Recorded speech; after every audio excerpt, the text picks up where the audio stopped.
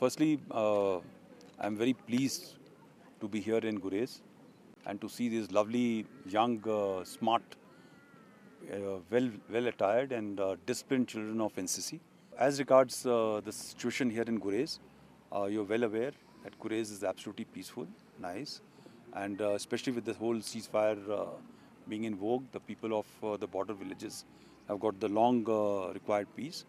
They are able to carry out their routine activity in a good manner and without any fear or constraints. And life has become normal here in this location.